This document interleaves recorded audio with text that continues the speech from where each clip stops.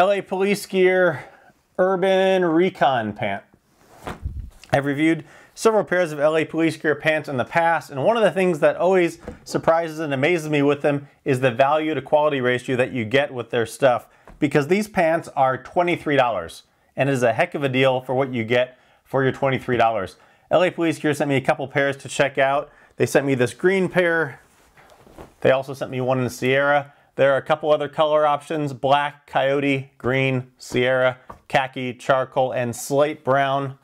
And like I said, it's a heck of a deal of what you get for your $23.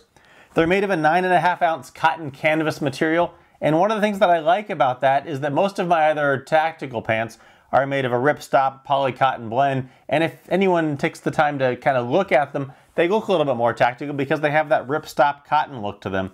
Whereas these are just a plain straight cotton canvas. And this duck canvas, if you're not familiar with it, is a super tough cotton blend. It's going to take a lot of wear, and the cotton is going to keep you kind of cool, they say, and I've worn it a bunch of times now, and it is surprisingly comfortable. I've mostly strayed away from getting 100% cotton pants because I don't like the shrinkage and the color fading, that sort of thing, but these are really comfortable. And like I said, I've worn them a bunch of times, washed them a bunch of times, so I've got some experience with them. The sizing on these pants, LA Police Gear pants always seem to run a little bit small. Usually in almost all pants that I buy, I wear a 32, except for Vertex pants where I wear a 33, and these pants are 34s.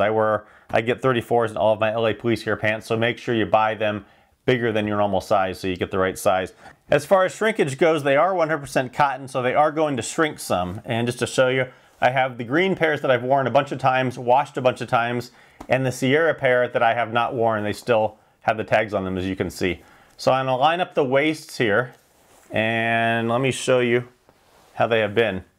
They have shrank about 2 inches or so, maybe 3, but I think it's really about 2 when I measure it down to the inches with the inseam.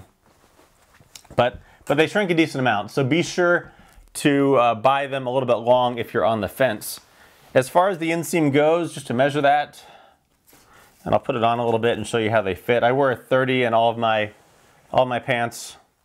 So starting at the waist or at the crotch here, all the way down. They've shrunken down to a 28. The Sierras, if I put it up in the crotch here, they are measuring at about 29. So they will shrink about an inch, but I think the outseam, just to measure that, those of you that know your measurements, on the green here, starts up here, and that is about 37 3/4. And on the slate, I'm getting it at 41.5. So if you have some other pants you can compare this to, that way you can know roughly what type of size you should order with these, but they will shrink. The waist, I didn't really notice shrinking. The waist seemed to fit fine. The 34, as in all their other pants, still fits fine for me, but the length will definitely shrink, so be aware of that when you're ordering. Have a look at the design of them now. Up on the waist here, they have an elastic waist on both sides, and that waist will expand, if we line it up at 3.5 inches, it will expand 1.5 inches on either side. So the waist will expand 3 inches if you need. So if you carry inside the waistband, you want to tuck it in, this will give you a little bit of expansion room for that, or just for tucking shirts in, or if you're going to gain a little bit of weight after lunch. There are 6 belt loops, 2 on the front, 4 on the back, and they will hold a 2-inch belt, no problem. In the front here, there is a brass button and then a brass YKK zipper, and the zipper is locking, meaning that if the zipper pull is down, it's locked. If the zipper pull is up, it's locked. But if the zipper pull is 90 degrees, it comes undone, which is a nice feature of the zipper in a very affordable pant. The other nice thing I like about this zipper is that the zipper pull is nice and big, because one of the problems I have, especially with my 5'11" pants, is they have this little itty bitty zipper pull down here, and it always seems to get stuck, and then you have to go fishing for it down here. So I like the fact that these have a bigger zipper pull, and the locking is a nice feature as well. On the inside, there is the label here, kind of goes over some of the features of the pant. They are made in China, if you're concerned about that. And then the label up here with the size, 3430 style number. Pocket wise, up on the front here, there is one, what I will term a cell phone pocket. My Droid Turbo 2 fits right down in there, no problems. And size wise for that pocket, it measures in at 6 1/4 inches by 3 3/4 inches. So good amount of space for your cell phone there. And then the side pockets are notched so that if you want to carry your knife in them,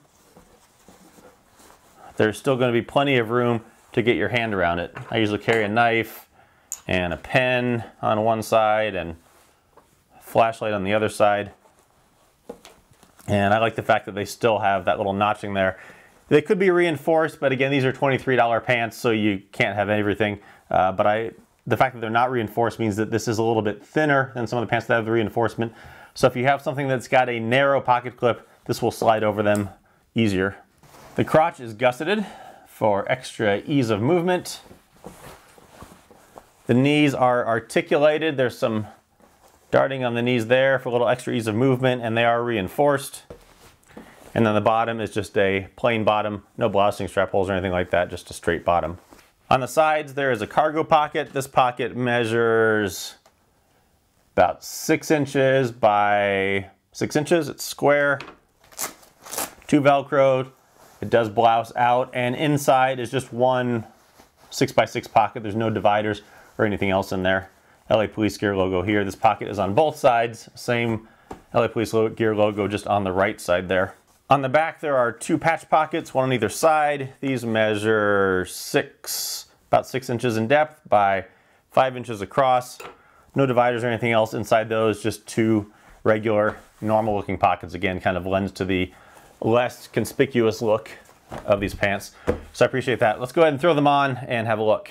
Here's the pants on. You can see they have a nice medium fit to them. Not too tight, not too loose. They look a lot like normal pants, especially with this cotton canvas fabric. They're flat front. The pockets, a light over here, easy to get into, easy to get the light out. Cell phone pocket, easy to get into.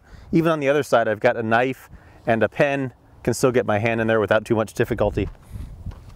The back pockets are just regular back pockets, and they look pretty normal. Lengthwise, you can see they are maybe just slightly short, but not offensively so. So take that into note when you're buying them. If you're on the cusp for size, buy them a little bit long, shrink them, and then hem them if need be. But otherwise, they are great pants. $23, really hard to beat the deal. Check them out from LA Police Gear, the Urban Recon Pant.